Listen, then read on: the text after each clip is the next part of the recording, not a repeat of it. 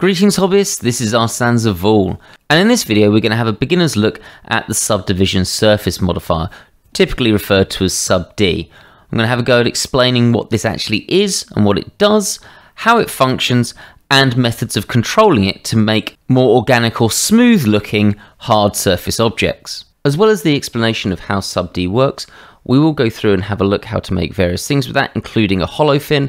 If you do want to just look for that, you already know how to use sub-D. Do use the chapters, or it's got where that is in the description, and you can just jump forward to that. So I'm going to start by modifying this cube just to better show you what you're looking at. So I'm just going to delete these two vertices, and that will give us these two faces that we can control and talk about in terms of sub-D.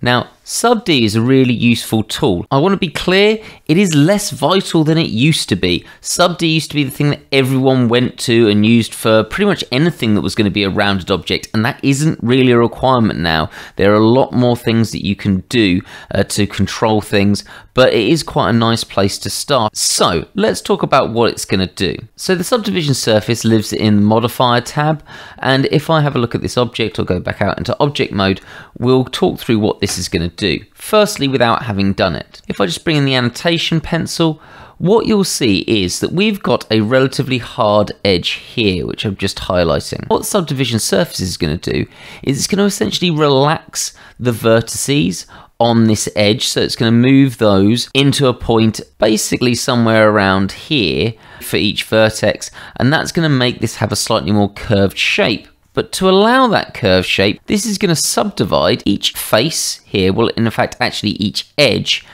once if we use one subdivision surface modifier. So let's do that now and have a look at how that looks. Before I do that, I'm just going to modify some edges. Don't worry about this, I'm going to talk through this later, but I'm just going to make it so it's easier to demonstrate what subdivision surface is doing. So if I click subdivision surface, you can see it's done exactly what I've said. It has relaxed this edge and brought it back, which was the already existing edge, and then it's divided the faces by one, because we've got one level of subdivision surface. So now if we change this up, because we can change the levels of subdivision surface, what this will do is it's going to help make this rounder by essentially subdividing everything again. So we're going to get a subdivision there, there, there, and here. So again, subdividing each face by one. So if I do that, we can see that it's made it smoother. And essentially you can keep doing that as much as you want to make it as smooth as you want. But this is going to create a lot of geometry, but it is a very nice quick way of smoothing out these shapes. Now this makes for a really nice and quick way of creating rounded objects. It's not the only way, but it is very fast. What we do need to be able to do is control this, because while this is great, we might not want it to be this rounded. So let's have a look at how we do that. So I'm just going to delete that, and let's bring in a new cube.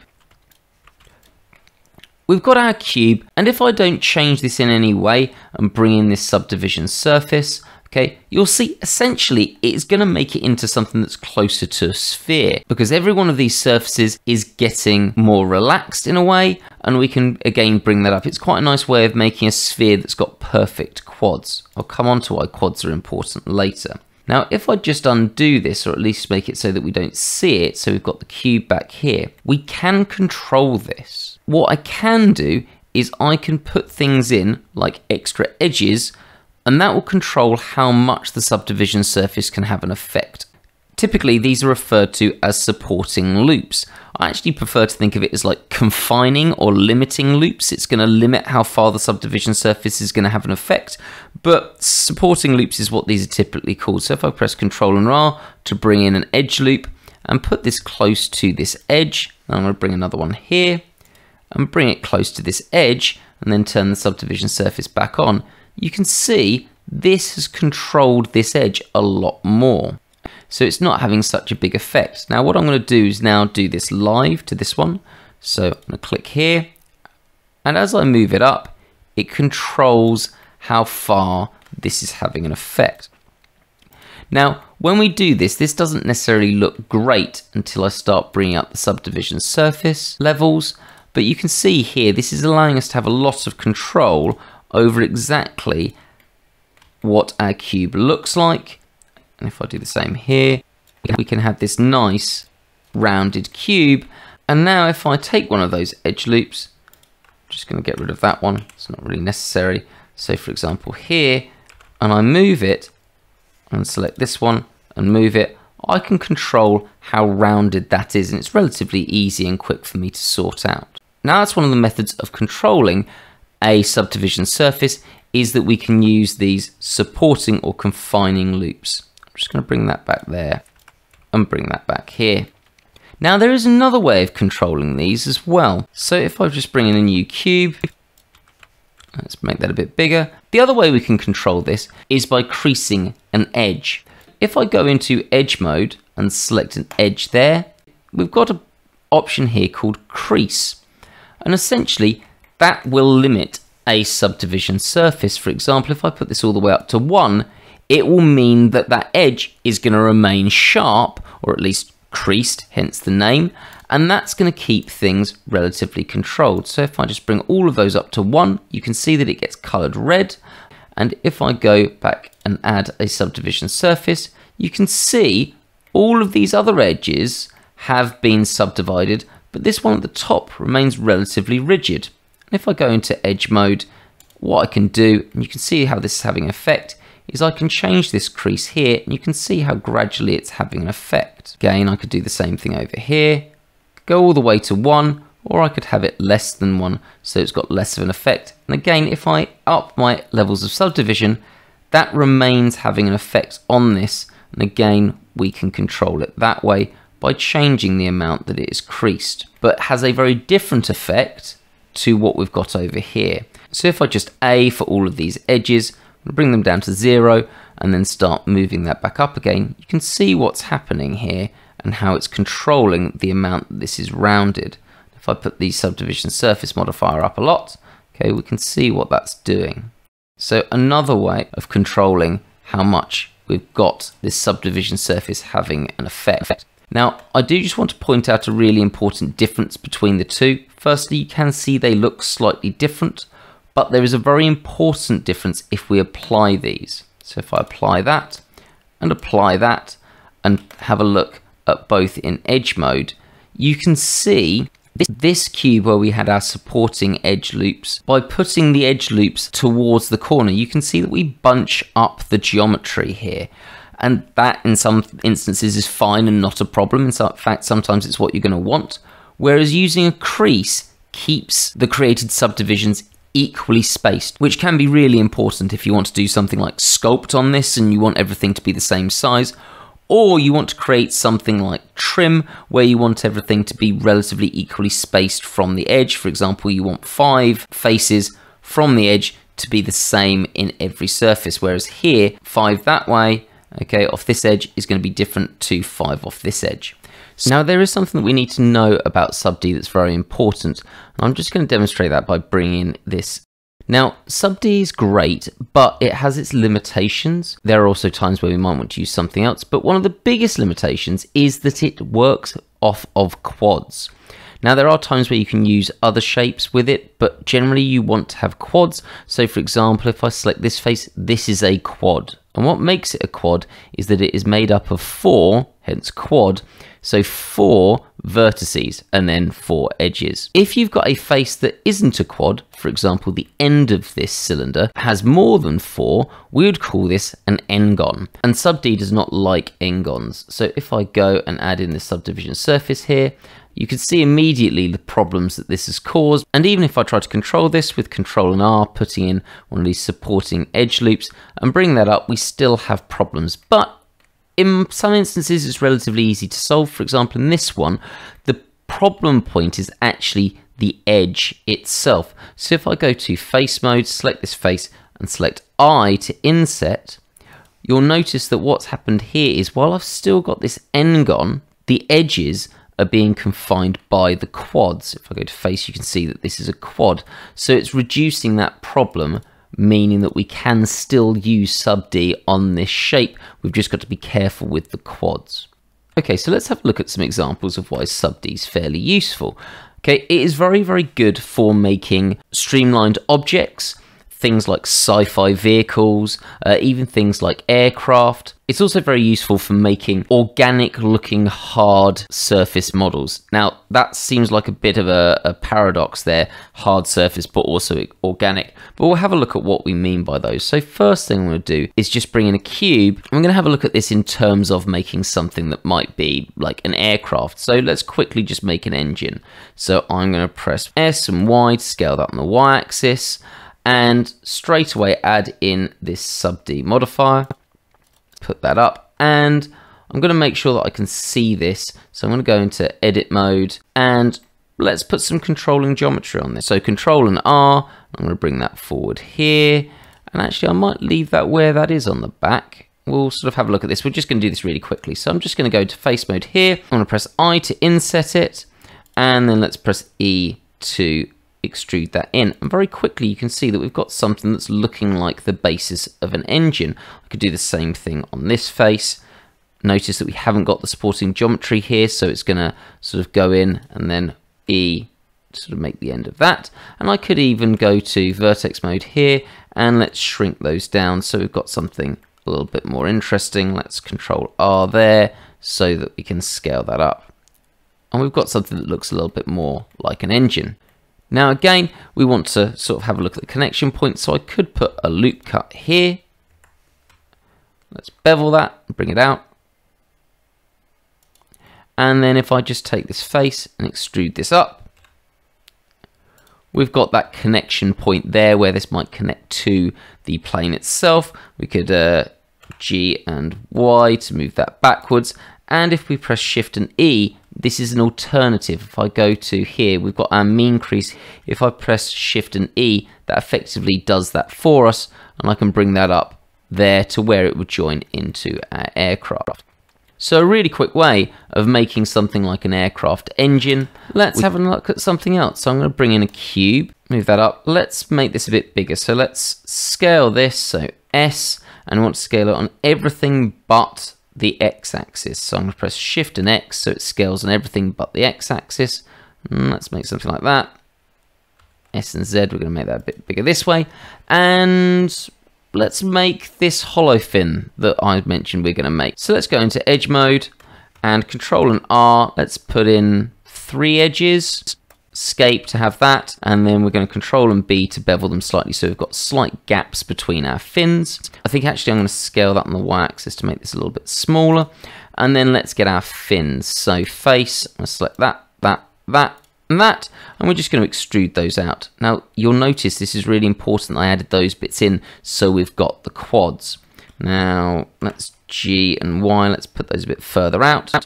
Let's move those up a little bit, so G and Z, so we can start getting this sort of raised fin shape. And we're definitely going to need some supporting loops in here, so I'm going to Control and R, bring that up a little bit, Control and R, bring that up a bit, go into side view to make sure they're relatively in the same place, and another one, Control and R. This is going to be the beginning of our fin, and Control and R there, I want a supporting loop to control that. So let's start with the modifier then. So let's bring that in, and let's put that up a few levels so it's looking a little bit nicer and more round. Again, a bit of a mess at this point, not really a fin, but let's get started with this. So first thing we're going to do is I'm using Alt and selecting to make these a little bit smaller. So I'm going to Alt select that. Now with Shift and Alt, Shift and Alt, Shift and Alt, we're going to have to change those so it's working around their individual points. So S. And then we're going to sharpen up these edges. So face mode there, and there, and Shift and E. So we're going to use that mean crease to make those relatively sharp. So let's have a look at what these look like. At the moment I'm working off the mean of each point, so I can press S and Z, and it's going to scale each one up on the Z axis. And we're going to need to spread those out because they're getting in each other's way.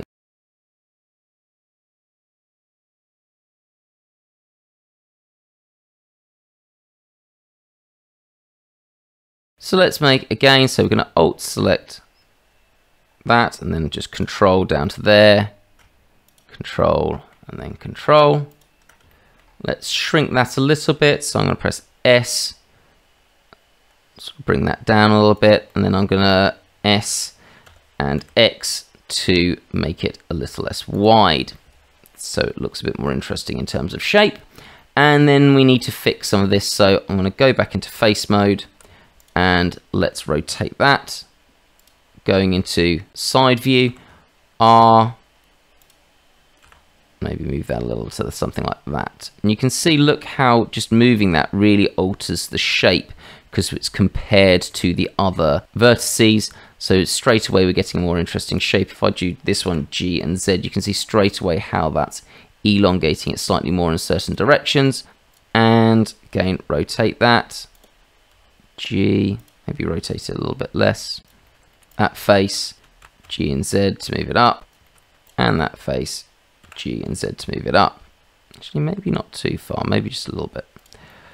Vertex mode, I want the top to be a little bit more pointed than the bottom, so I'm going to press S and then X to bring those top points together, and again affect that really nice and interesting shape that we want for our fin. So we've got a little bit of pinching here. Let's get that face, we can scale that to make that a little bit bigger. Actually, we just want that on the Z axis, so just doing that. We can do the same thing here and the same thing here. That looks better. In fact, I think this fin here, actually I think we're going to rotate so it actually comes down a bit. Alt Shift select that, and then G to move it back a little bit. So straight away we're getting this shape. It's looking quite interesting. I think there's a few points we can add a little bit more curve to these. So for example, I could press Control R, escape, and then move that down a little bit. Add a bit of curve there. Want to scale that up, something like that. Control R here, let's do the same thing, G and Z. So again, it's a bit more curved. Let's scale that. Let's have a look at how this looks. So that's looking pretty nice. I think this top one needs to be wider. Control Z so I can see through, and I'm selecting everything. It's G and Z, that to put it a little bit high. Oops, nearly forgot to select that. G and Z, a little bit higher, and then let's select those and S and Z to make that a bit wider. How does that look? Let's edge mode there. Let's GG that along. Yeah, that's looking a bit better. And then the same for these. That needs to be scaled a bit up on the Z axis. That needs to be scaled up a bit more on the Z axis. Let's GG that back. So we've got a very quick sort of looking holofin here. Let's do something a bit more interesting here. Let's go into edge mode actually. I'm going to press Control R, add that in, Control R, add that in, Control R, add one in there and one there, and Control R, add one there and one there. And we can do something a little bit fun with this. So let's go into face mode, and I'm going to delete those two faces, which is going to cause an error. And then I'm just going to select those edges and these edges. Let's have a look how this looks. And edge and bridge edge loops. And we suddenly get this really cool effect here where we've got this hole through the mesh. So let's face mode again. Let's delete those out. And do the same thing up here. And let's edge mode. So alt click, edge, bridge edge loops, alt click, shift alt click, edge, and bridge edge loops. Yeah, that looks really fun. So I'm just going to select all those, G, and move those on a bit. Let's do something like that. Let's have a look at how that looks. Yeah, pretty cool. I think these bottom ones need to move up. Let's go something like that. Let's select those and move those out so we've got a bit more of a sort of rounded shape. Yeah, so again, you can just play around with this. I quite like doing this, just adding in those edge loops, sort of confining things, making things a bit smaller in certain places. But a really, really quick, nice looking sort of holofin that you can play with until you're happy. I think that looks very nice for what was very little work. Would something like that look good? Yeah. Yeah, really cool. So at this point, it's just adding in detail, just bringing in something like, let's say, a quad sphere. Scale that on the Z to make it a little bit elongated. Shrink that down, and we've got something like some gems that could go in the end here. Scale that right, rotate it a little bit. Let's have a look at where that's placed. Something like that. Let's make a copy of that there. Copy of that there. Rotate it slightly. There's probably about right for that. And then Shift D, and we've got one more. Rotate that. Take that. And just make sure that they line up okay. Yep, that looks good. That's good. So yeah, really, really quick, easy, holofin. Sub D making this sort of organic shape much, much easier. So hopefully that gives you some fun ideas to play around with. Now in our next video, I'm actually going to talk about why we don't necessarily need to use Sub D. There are other options for certain things, and people always jump to Sub D as being the only option, and it is not. There are plenty other ways for you to potentially go and things to use, and we're going to have a look at some of those in our next video.